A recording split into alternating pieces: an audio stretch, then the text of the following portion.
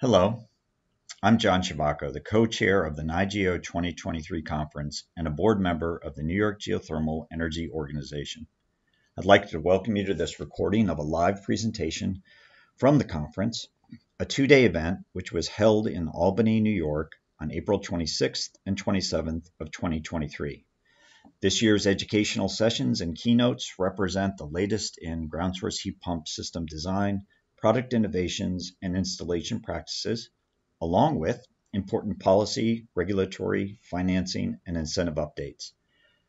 This presentation is one of over 40 sessions from the two-day event, all of which were recorded and available at NY-GEO's website, www.ny-geo.org, along with session descriptions and a link to download the slides from each of the sessions presented.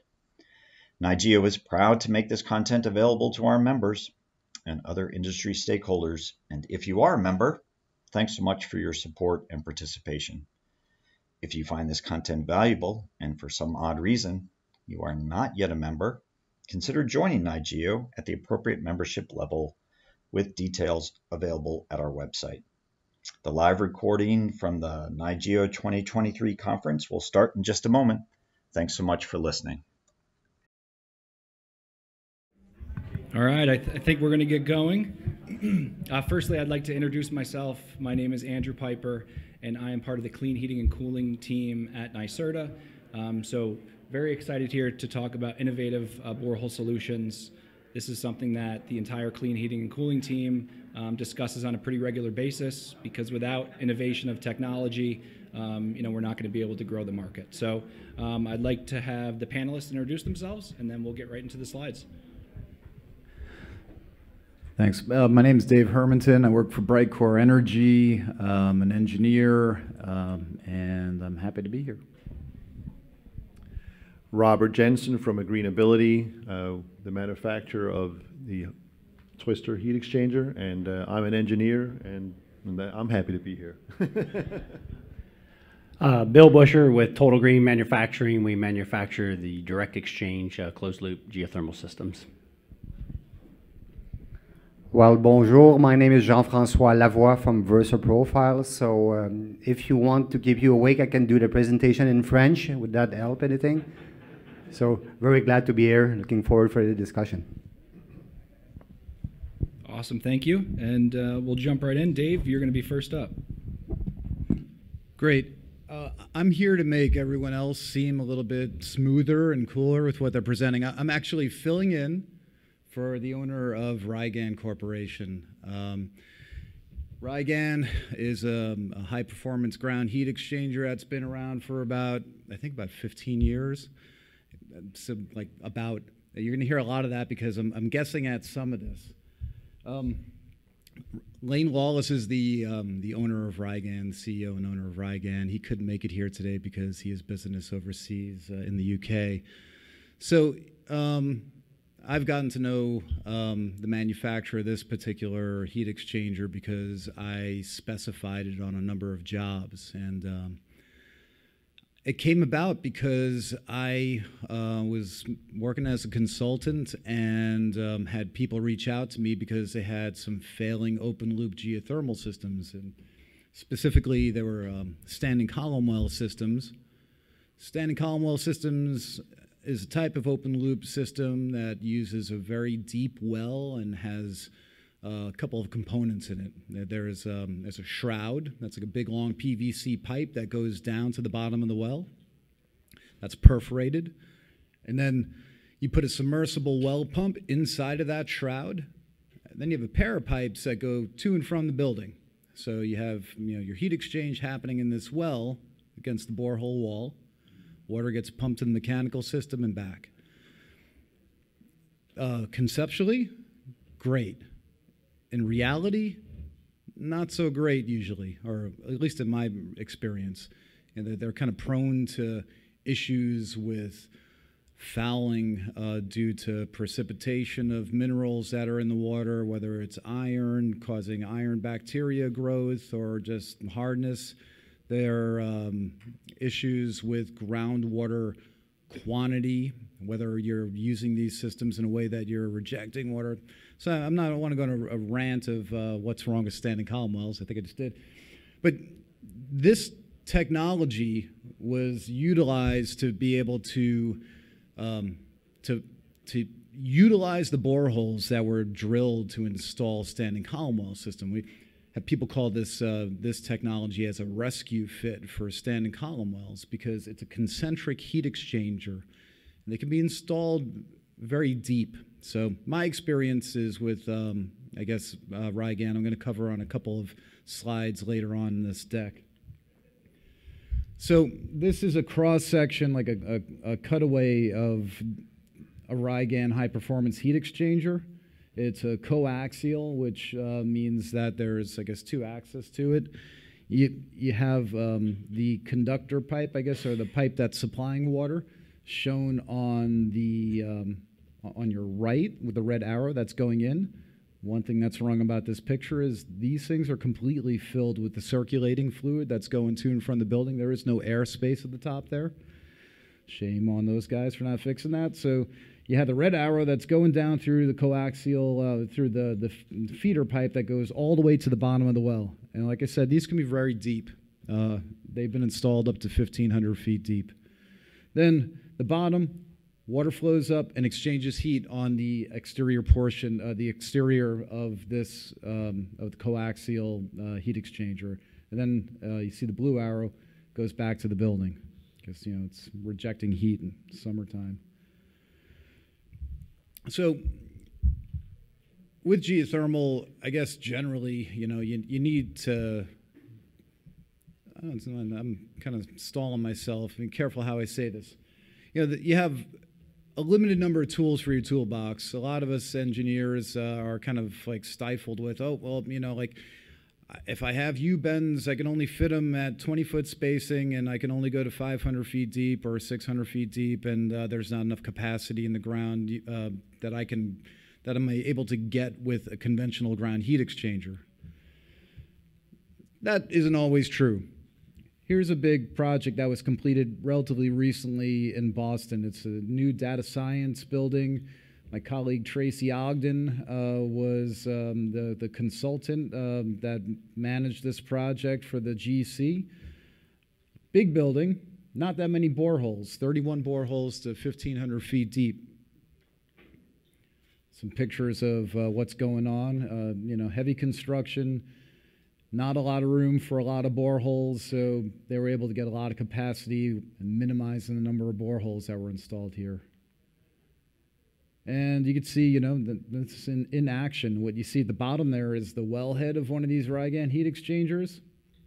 And you can see the reverse return circuit piping that's going, I guess, from the bottom up in the screen and back. That looks like a sump pump, a little trash pump there in the corner, doing some dewatering. I'm not sure what that, I guess that wire is the plug. This is a very technical presentation that I'm giving here. And that's a river. So it's great. Yeah, so that's the building. All right, the Trinity Church was a building in Boston. I think they had about 6 standing column wells that needed to be fixed. Similar application to the one that I mentioned before I was involved in. So a fixed project where they took all the innards out of a standing column well and deployed this the high performance ground heat exchanger to 1,500 feet. So some of the installation shots. So with every technological option, there's good and bad, and there's pros and cons. Now, so the pros, I mentioned, is that you can fix like failed open wells with this system. I'll get into like how they perform well because the material they're made out of and how this system models out from like an engineering geothermal modeling perspective. But you can see these guys installing this. This material comes in sticks, either 20 feet or 40 feet long. You need to have a little, what do you call a little bucket, like a little scissor lift type of configuration to be able to set these things from the top and position them to the bottom where this guy is connecting them with like a pipe wrench. It uses an epoxy material. These are flush thread, so there's like, thread without a coupling. So you put some epoxy on it and you spin them together, and you can deploy the epoxy right into the water. It's like super fast acting epoxy. And I'm making that up. But it really works. This is one of the first projects I think that they did, Frank Lloyd Wright Museum in Chicago. You can see that they have like this little, they're doing with a boom truck there, lifting up the sticks and then deploying them down. They're putting the epoxy on and then they're deploying them down. This is a project that actually the engineer that designed and installed this fixed project was someone that I spoke to initially to do my due diligence to find out about this technology. Longfellow House, Cambridge, Mass., bunch of standing column wells. They fixed them with the high-performance heat exchanger, and I think they may have even added a couple additional wells for additional capacity there. So this technology can be used for this type of fix and also in new boreholes that are drilled. Another example of where this is used. A long time ago. I don't know. So yeah, they're having some success with this product overseas. Lane couldn't make it today because he's over in the UK. Actually, I think they're selling quite a bit of this there. So this is one of my projects. So I needed a solution for this building owner or this municipality that owned the library, and found out about the product. I got a bunch of references, called a bunch of people that answered a lot of questions that I had, from how to design these systems, how to model them, how to design them on paper, put details together for them, how to construct them, how to do oversight with the drillers, and then how to, I guess, start these systems up, how to bleed them out of air, how to get them started during startup and commissioning. So, the resources were available to me, and that's super valuable, being the guy who, pulls the trigger on using an innovative technology. I was also able to monitor the systems for a couple of years. So, like, whenever it get really cold at first or really hot, I would go, and log into the BMS system and just satisfy myself that the modeling I did made sense. These systems aren't HDPE pipes, so conventional modeling software like GleePro and GLD aren't really set up for this. GleePro can be used to model this. You have to put in the right parameters for the thickness of the heat exchanger and the right thermal properties of the material. But yeah, what you get is a very low thermal borehole thermal resistance. When you assemble this model, and I was able to watch it for a couple of years, and it actually performs as advertised. So that's my experience with the Rygan. That's Connecticut Well. They did the job. Connecticut Well, great drillers. Beautiful piping that those guys did, and that's it.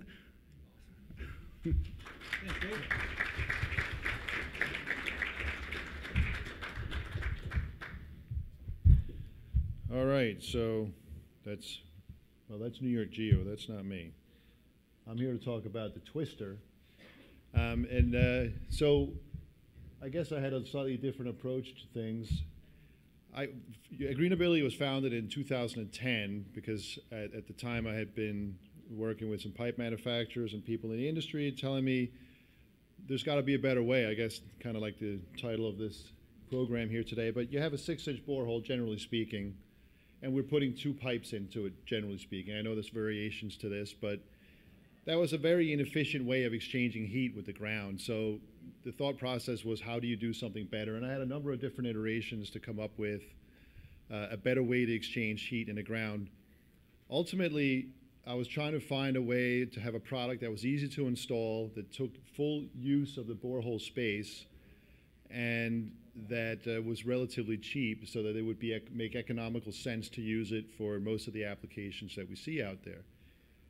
And it was kind of hard to figure out. Some of the earlier products that I had come up with were like a circular pipe but with a wall down the middle. They would have had to have been delivered in 20 or 40-foot sections to be put together.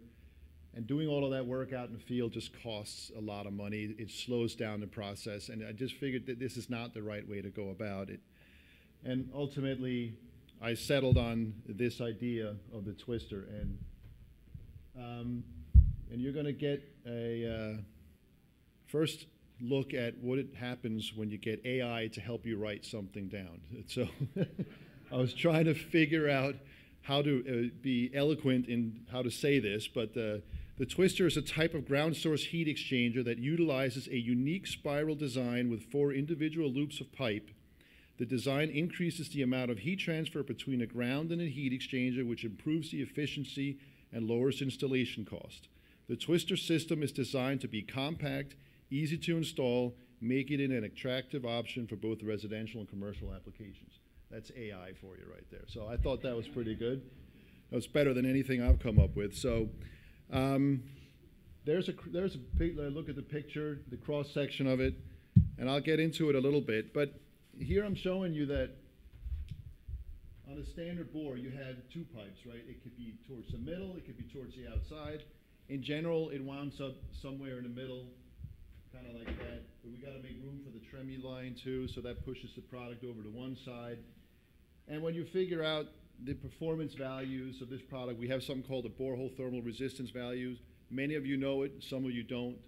But you can see down in that lower corner there that there are some values. You can see the units there. All I want you to notice is that the twisters are the lower ones, right, in the green there. And they are at pretty much as low as you can get them. And that means that the pipe will perform. It'll exchange heat better than pretty much anything that you can come up with. So let me go back to here. So, you know, it reduces the borehole thermal resistance by up to 80% compared to some of the standard technologies that we use today.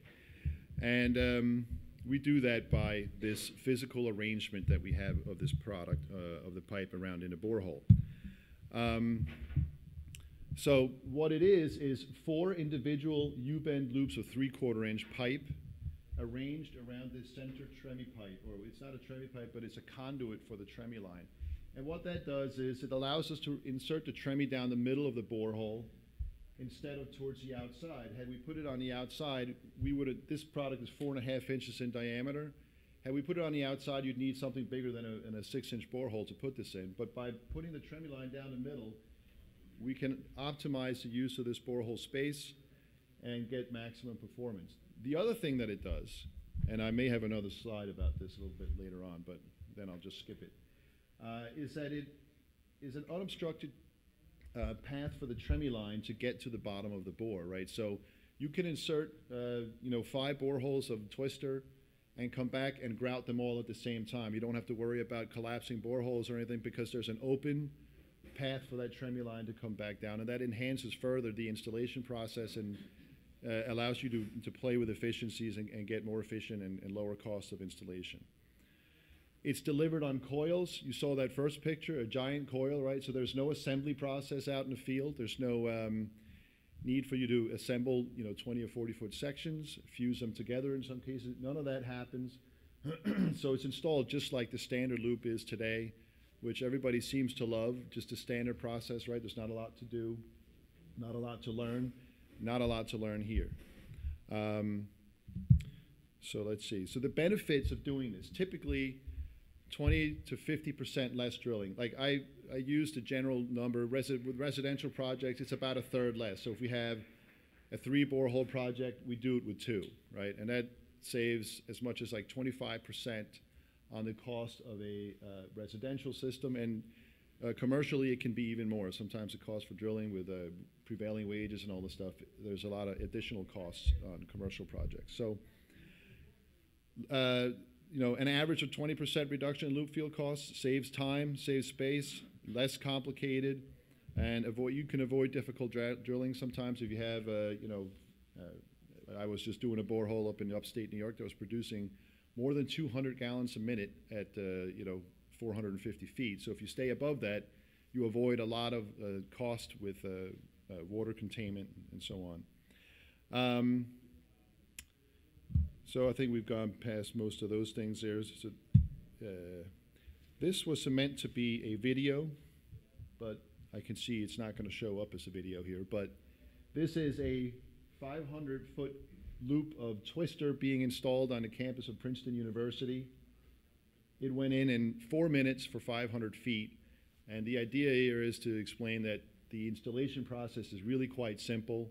You look at this product and you might think that it's big and cumbersome and it's not going to want to go down a bore, but that just isn't what is being experienced out in the field.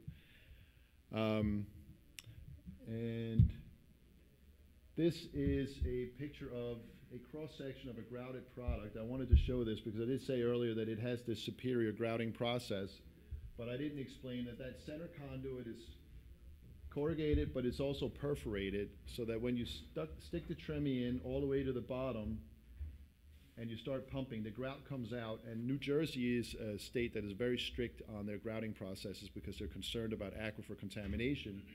So they wanted to be 100% certain that we were not going to have any cross-contamination of aquifers. And they made me do this test where we grouted the product in a PVC pipe that was, I think, 40 feet tall, that we piled up and then grouted it, and then we cut it into sections. And what you can see here, what I really want to point out is that every little bit of this pipe is thoroughly grouted. And this is a cementatious mix, which is very, very thick, so that would be like the worst case scenario. And this also, by the way, enhances performance in the sense that if you get incomplete grouting, and something that I see out in the field, and I don't want to name any names, but sometimes that tremie line just doesn't want to go to the bottom. And what is your only choice at that point is you just, well, you start pumping and hope that the density of the grout will carry it to the bottom. That's what you hope for. But that just isn't what happens. What happens is the grout mixes with the water and it reduces the conductivity and you don't get performance. So again, you have a path to the bottom. We will guarantee that you're going to grout it properly and you're going to get the performance that you want from the grout. Some features that we have added over the last few years is, in the past we used to have all the pipes coming out of the ground. There was a pain in the ass, excuse me, to connect, but now we have a manifold so that all that sticks out of the ground are 1.25-inch pipes. So to connect it in the field is the same as 1.25-inch lines. You just connect it to the 1.25-inch, you heat fuse it, just as simple as what we do today typically. So then I just wanted to talk about the economics a little bit. You know, drilling costs have been on the rise. You know, often $20, $25 a foot. Grout is expensive, $3 to $4 a gallon. Pipe, $2 per foot of bore, you know, so $1 per foot of 1.25-inch pipe or 1.5 inch or whatever we're using. Trenching is even expensive, $15 to $20 a foot, and casing, forget about it, right? I mean, casing has gotten so expensive. So, you know, I took a school project that we were involved with designing, and 210 bores, 400 feet deep of 1.25 inch with 140 bores of twister instead, and analyzed the cost implications of doing that. And what it worked out to be is, the things that I want to stress here is that the twister product can be, you know, quite expensive by comparison, you know, almost 3 times as much. But because of the amount of drilling that we reduced it by, and because of the fact that there's only half the amount of grout used in a project altogether, the cost of the materials for both of these projects is the same, roughly, $510,000 and $533,000, right? Not a big difference. So we talked about the cost of drilling before. That's where the savings come from. So not only are you saving space and you know, less drilling, but the cost of that drilling is, where's the final number? $583,000 less on this project. 25% reduction in cost. That's the economics of it. Then there's some additional savings by, you know, the amount of trenching and casing that comes along, and that could be highly variable from project to project. You can't guarantee any of those things, but it's a factor that we also help improve. And that's it. Thank you very much.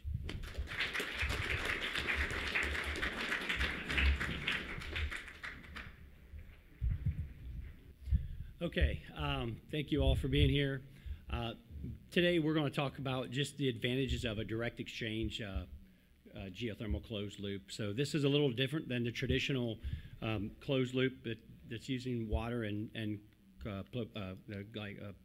polyethylene pipe.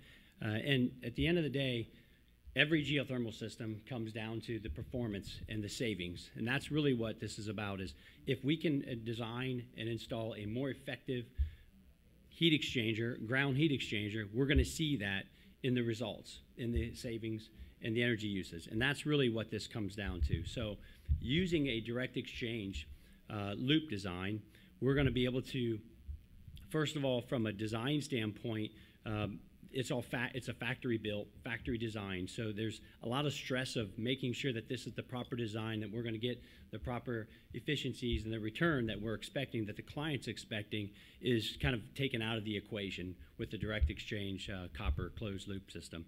And so that being said, one of the big advantages is the size of the loop itself is a very small diameter loop. The size of the two lines going down are the size of your index fingers. And so because of that, we have a much smaller loop altogether. And in the design, again, from the factory, all of the overall flow and the oil return of the refrigerant to make sure we've got proper distribution and oil return is all designed and engineered in that design up front. So again, none of those things are concerns of the designer and the installer.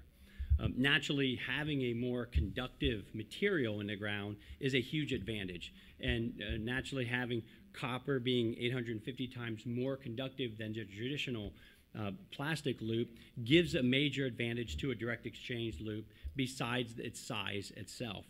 But that being said, it's about also delivering a lower upfront cost. So we're able to also deliver a loop that has to be installed by installing less loop, but still delivering capacity.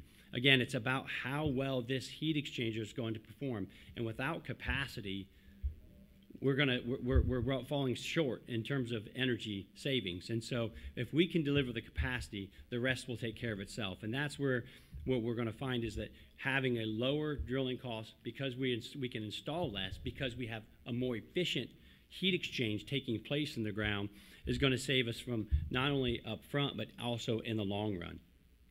So again, on a DX system, having 120 feet of loop per ton, and on an average is going to save maybe 400 to 500 feet on a 5-ton project. Naturally, having a smaller borehole, because the loop is also smaller, is another advantage in terms of transferring that heat from directly with the earth. And so having that smaller borehole also relates into a smaller piece of drilling equipment. Smaller meaning also faster. And so speed and money and everything, it all continues to add up in the end. At the end, having a more efficient installation and a more efficient performing loop is really where we end up. Having a skinnier grout column, again, from a cost standpoint, less grout necessary. And again, just allowing us to have a much more overall efficient, earth loop altogether.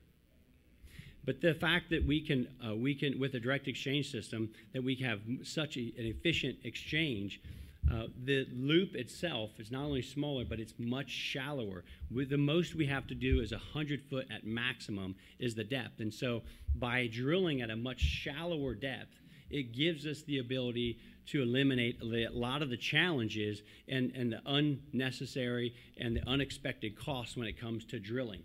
And so all of those things allow us to plan better and save in the long run. And so again, having those less challenges are huge. And when you combine all of that with the fact that our loop fluid is a refrigerant, which has a much better thermal heat transfer properties of moving heat than any other product out there, that's where the big advantage is. That's why refrigerant is used in every household product almost today. We're never going to get away from refrigerant because there's so many conveniences in our lives. Every grocery store, every refrigerator, air conditioner, you name it, right? And so that's why it's used, because its thermal properties are so amazing. And that's what we gain here. When you combine that conductive copper loop with refrigerant that's going to move 10 times more heat than a traditional heat exchanger, a geothermal heat exchanger, we really are able to deliver the capacity that is really unexpected at really cold temperatures.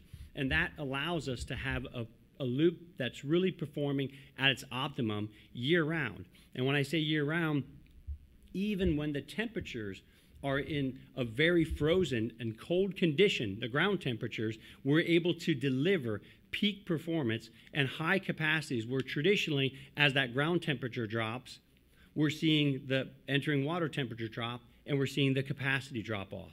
And that's when the efficiencies start to dive, and that's when the run times start to go higher. And again, this is where we are able to do the exact opposite. We're able to maintain the efficiencies, satisfy the inside space, shut off the unit, allow the heat to recover around that loop much quicker, giving us a much better performing system. The next time it kicks on, it maintains itself at the same efficiency. So again, we're not driving that efficiency down as we progress through the heating season. We're able to maintain it from the beginning to the end.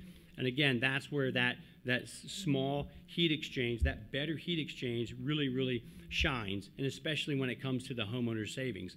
And we'll see that in a minute here. But as a footprint, you can see what we have here is this is one of the smaller designs that we have is from a design standpoint. This is where you can see a 3-foot. The top left picture is starting off with a 3-foot circle. We're able to start with a 3-foot circle, then a very small drill rig. Okay, that eliminates a lot of major disruption. Every homeowner loves that. Nobody wants to tear up their whole yard if they don't have to. And so by doing that, then from there we can take off, as you see in the top right picture, we can take off of that 3-foot diameter borehole where all of the loops are contained and just run one trench back to the house. Again, very, very simple. Then we tie the loops in, as you see in the bottom left, and in the center, backfill it. Again, look at how much disruption is made to the yard. Look at the space it took. Very small, very compact, very universal. So it allows us the flexibility to put this in lots of places where you normally wouldn't be able to put it.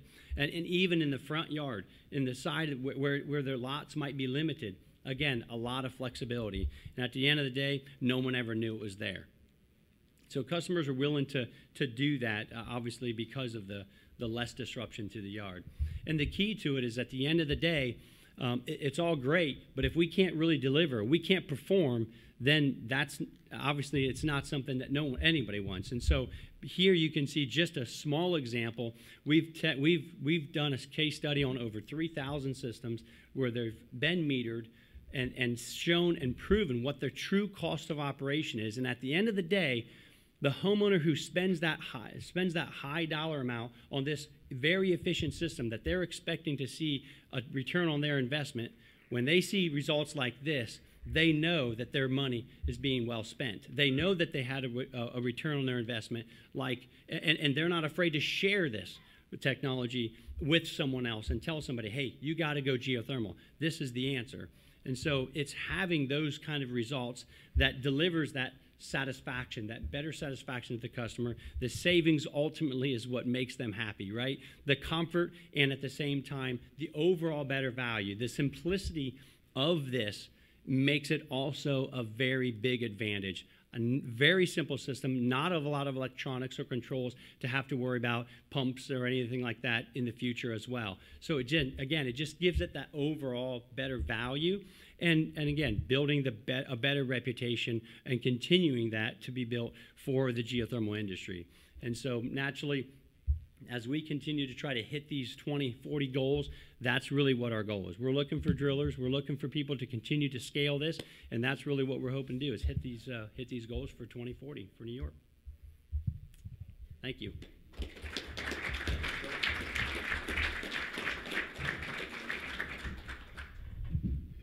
Bonjour tout le monde. Vous êtes prêts? Just kidding. Very glad to be here. I'm Jean-Francois from Versaprofiles. Basically, when I learned about the panel, I said, well, let's talk about innovation into ground loop technology. So I decided first to introduce our company, who we are. Versaprofiles is a PE pipe manufacturer out in Quebec. So this is our mission statement. So right in there, you see that innovation, pipe, geothermal is all part of our mission, or what we do at Versaprofile. So it's very important for us to do innovation. Actually, compared to the other solution that we have here, I guess everybody talks about the standard in the geothermal loops, which is HDPE pipe, which is what we do. So this is what I'm going to talk to you about. So we're located in Quebec, near Montreal, near Quebec City, actually. So two big plants that we produce those pipes, so it's not very critical here. 15 extrusion line, and a lot of people, a lot of secondary process to do all of this. So we serve the geothermal, gas, water, maple sap collecting tubing. So we are an extrusion company. This is what we do. In the geothermal industry, what we do, what the product we are known for is our Versapipe vertical loop, which is the regular, standard, single U-bend loop. So we do them in different size, 3/4 inch all the way up to 2 inch. You see, 3/4 inch up to 1.5 inches, it's pretty common in the industry. While we go one step further, we do 2 inch. This is the type of innovation that we do. I'll talk about it a little bit later. We also do what we call the twin loop. What is a twin loop? It's basically two single loop combined together. So it's, you get better efficiency out of each borehole doing that. And the way they're made, you see it on a picture, you can actually do it on the job site. You can take each single loop and attach them together, and boom, you got your twin loop. I'm going to talk about this later also. So we do, of course, we do pipe, we do coils, we do everything that needs to be done in HDPE pipe, 4710 pipe. I think it's important to mention that we are part of the industry. Our product are certified to the current standard, the CSA, NSF, whatever standard for the geothermal industry, and we sit on the standard committee. It's important to mention because if we want this market to grow, the product needs to be easily certified, easily known, so the engineer that does the project knows, they just say, well, product needs to meet this and that certification, and the manufacturer needs to be able to prove it. So we have a track record in innovation for PE pipe or extrusion loop. Some of you that were here many years ago, we've been promoting what we call the GEO Performance, which was the thermally enhanced HDPE pipe dedicated for the geothermal market. That would improve the heat transfer between the ground and the liquid in the loops. It was pretty effective. It allows about 10 to 25 length reduction of bore field, so it worked. It was a little bit more expensive. A couple of projects were actually made doing that, but we decided as a company to let go of this technology because of what? Because it was actually impossible to certify to current standard, as mentioned before. I mean, engineers out there, they want to see a product that is certified. We couldn't get this thing certified because, well, it is not PE 4710. It's a mixture, it's a formulation different. So people knew it worked, but it wasn't certified, so we cannot justify it, and an engineer on big project could not use it. Cost was a little bit higher than the other, but then again, if you did the whole calculation, it was still worth it. Because of this, had low market acceptance, so we decided, well, let's forget about this and do something else. Then the twin loop, we talked about it before, I just mentioned it. It's two regular loop attached, combined together, made on the manufacturing process, and then shipped on the job site. So again, it's an evolution of the regular geothermal loops. It's not something very different. It's just something slightly better, slightly more effective. So and the thing is, twin loop or double U-bend, double loop, it's something that's done in Europe all the time. Everywhere they use it, it's something that is proven to extract about 20–25% more heat of each borehole. So a lot of literature that we have done, we have had university teachers, professors, researchers, the doctorate PhDs actually do analysis of the different configuration of single loop, double loop, enhanced, not enhanced, and so on. So the most efficient configuration out there is 1.5" DR11 double loop. This is what gives the best result, and in theory and practical also proven records. It is a little bit more difficult to install, but again, with time, drillers do the good thing and learn how to install it, and it proves to be very, very efficient. Mentioned before, we now have a 2-inch loop. It's something that we decided, well, as soon as the job are getting deeper, need bigger project, less land space, we think a bigger loop will be an option. Again, there's some challenge for installation, but at least it's available, you can do it. So basically, I came here to be on the panel to answer the question. There's got to be something better. Does it really need to have something better? I mean, what we need to focus as an industry is we need the industry to grow. We need to have easy market acceptance for the product. We need something that is known by everyone, accepted by anyone, and easy to transfer from one company to the others, from one drilling to the other. So we need something that is common to the whole industry.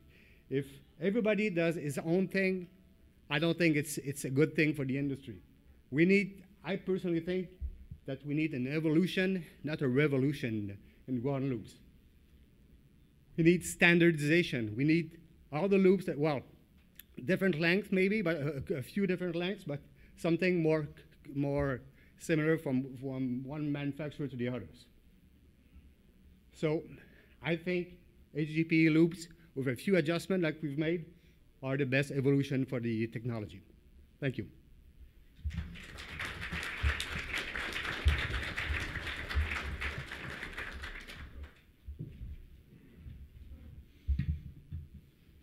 All right, so we're going to go into some questions. Yeah, first, though, my colleague Scott Smith would like to make a short announcement. Here, actually, I got to fix something. Oh, okay. So I'm actually going to take the, I guess this is the platinum sponsor benefit for me. So it's just something a little weird. It's actually going to be like a PSA, almost more for the panelists than all of you, but many of you I think would be interested in this too. But I got to start by just saying, Rob is not my favorite just because we're wearing the same shirt. That was a total coincidence. But you know, he's thinking about moving his company to New York, and so if you're in the geo business and you want to move your company to New York, we will be thrilled. Well, we have a program, and I actually want to recognize my colleague Michael Genovese. Mike, would you mind standing up just really quick? So Mike's in our innovation group at NYSERDA, and we have a program called Next Gen. Used to be Next Gen HVAC, now it's just Next Gen. We're going to be releasing it again in the next month or two. And there might be, so it's a series of challenges that we put out to the market to innovate. And there might be a challenge in this version of the solicitation that many of you will be interested in. We can't talk about what the solicitation is going to be yet because it's not out. But what I can talk about is something that we've done in the past. And a few years ago, we did a cost compression challenge for innovative geothermal loops. And we got some good projects. We did a project, I think, with Kilfrost. Maybe we had one with Dandelion. And so we are definitely interested and have been in the past in reducing the cost of ground source heat pumps. It's a, you know, we realize there are competing forces there. But if we can, you know, do some work to innovate and do the next generation of ground source heat pumps in New York, we'll be thrilled. So the PON number is 3519, Next Gen, and look for it to come out on the street. If you want an email from one of us or have any questions about it, see Mike or I, or even Andrew after the session. Next Gen Buildings is the title this year. Thank you. All right, so now to some Q&A. Thank you. Tell me where to go. We have this gentleman right here in the front. Thank you for calling me a gentleman. That's appreciated. Okay. So to the panelists, when we do in situ thermal conductivity testing to the ASHRAE ICSPA CSA standards, we're talking 15 to 25 watts per foot. What would you guys propose for your systems that have lower borehole resistance? Well, I mean, I'll start, I guess. Hello? It's okay. In my experience, you know, I don't ask the conductivity test to be changed, because when we do a side-by-side comparison, the difference is obvious. In other words, there's a 48-hour test, and you see a logarithmic curve that I know you know everything, but maybe everybody else here doesn't know. But over 48 hours, you'll see that temperature response, and when you do a side-by-side comparison of those two, there will be, compared to a standard 1.25" U-bend, if we're adding 80 BTUs per foot, 80 BTU per hour per foot, the difference in temperature response is about 9 to 10 degrees, right, between my product and a standard product. So from my perspective, the data is usable still, and the difference is obvious to any engineer who's you know, familiar with this process. So I don't suggest any changes, but it is possible that you would want to increase the heat rate some amount to further, you know, enhance the resolution of what you're looking at. But it tells the story in the process that we're currently. Right. Yeah. So that's my perspective. I don't know if anybody else has a perspective on this. No comment. No, I'm just kidding. I'm not an expert with Rygan product in that perspective. I do know, like, for these deeper wells, you have more heating elements. I believe that they're still going with that, you know, that range about, you know, 80 BTU per foot or 80 watts per foot. So I don't think that they're modifying that test. I did the original testing for Spiralex, which is the precursor to what you've got, and we did a capacity test at the end of it for another 20-some hours, but that's how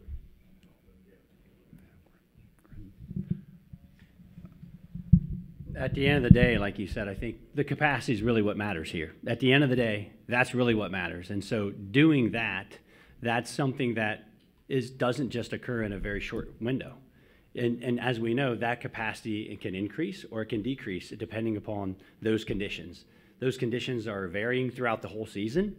And so NYSERDA's done a good job doing those year-long studies to see the overall. But I think that's really at the end of the day where we achieve what the end-all goal is for us to say, okay, how do we deliver and reduce the most, reduce the demand on electricity, but deliver the most powerful impact to our clients. And so I think that's really the overall picture. Great. Any other questions? Oh, all the way in the back.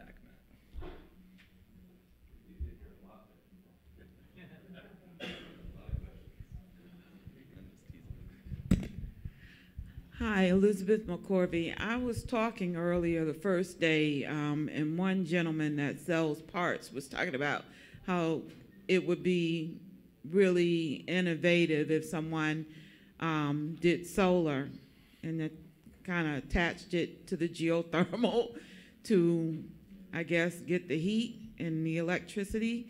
So does anybody know of anything like that up on the panel that currently exists that can tie the two together? I learned a little something this morning. There's some guys that are from Scandinavia that are demonstrating a geothermal, and what they're doing is I don't want to say overheating the ground, but they're using a CO2 heat pump along with solar. So they're utilizing the solar energy to power the CO2 heat pumps, which are really good at giving you a high lift. You know, taking water from a low temperature to a high temperature really efficiently, and they're putting that in the ground. And then they're building it up in the ground, and they're drawing off of that throughout the winter. And they have a case study of a school where they have this set up. It's about a 100,000 square foot school. And the performance of this system is given really high % coefficient of performance. And what they've demonstrated is they start this system operating, entering water temperatures that are really high, and even by the end of the winter, temperatures are just much higher than what you naturally get from the ground. So in that way, they're taking solar energy, that's electricity, using heat pump, putting that in the ground, and then providing you a super efficient geothermal system. So maybe that's similar to what you're asking, I think. Steve?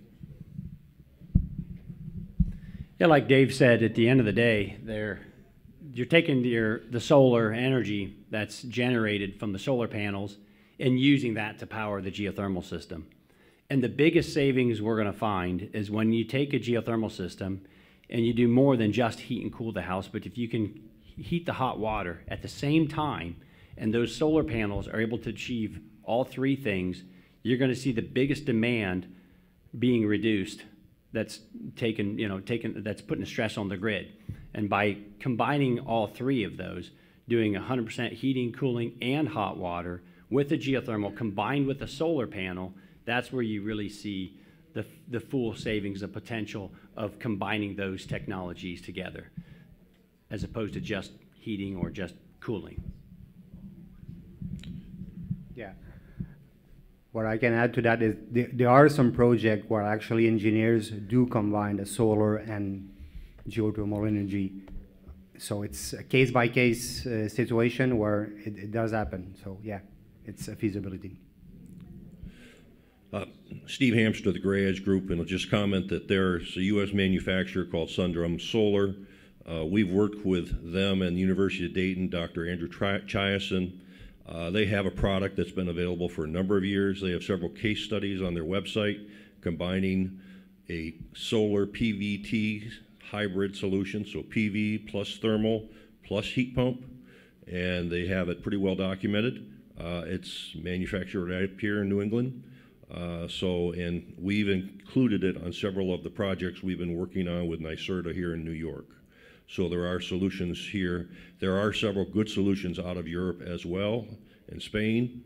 But the neat part about the Sundrum product is that it's an uninsulated hydronic panel behind the PV, which means we can use it for heat rejection as well. So we worked on a very large project in Houston where we could actually pre-cool a bore field overnight because of the high diurnal temperature swings from day to night in like a desert circumstance. So there are options out there. Thank you. I think right behind Steve. Hi, my name is Kim, and I'm one of the Scandinavians.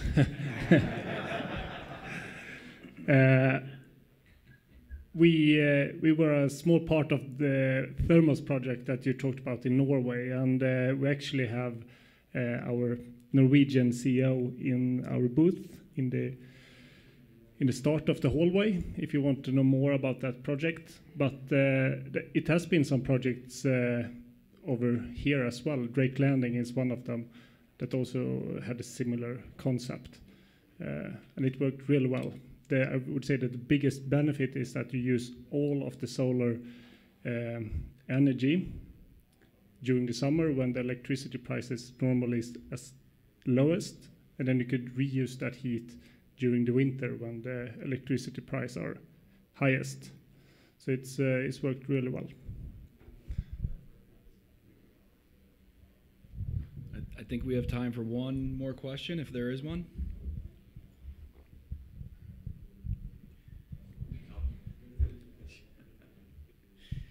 I have a question for Bill. With the direct exchange system, how do you handle refrigerant changes, especially now with the low flammable refrigerants on the horizon? Yeah, thank you. The refrigerant change is no different. This is nothing new to our company, as we've been through the refrigerant transitions from R12 to 22 and 22 to 410A, and now 410A to the next refrigerant. And so it's not uncommon or uncharted territory by any means, but at the end of the day, a refrigerant's a refrigerant, and the whole chemical, the design is why are we choosing the refrigerants we're using to this day? It's because of high thermal heat transfer properties, but every refrigerant, regardless of whatever we're using, it has a very low boiling point. So regardless of whatever that chemical makeup is, whenever it enters atmosphere, whether that's frozen 32 or 0 degrees or 55-degree ground or water, it's immediately vaporizing. And that is why, to this day, it is in every single one of your homes, in your household refrigerators, and even though you have a leak and you eat that food, nobody gets harmed. So at the end of the day, it's all based around the chemical engineering and the design of what is being used in that mixture so that it has that low boiling point so that it also has the ability to extract and reject heat in large amounts. So very safe, regardless. I think that's it. Yeah. Thank you, everybody, for coming.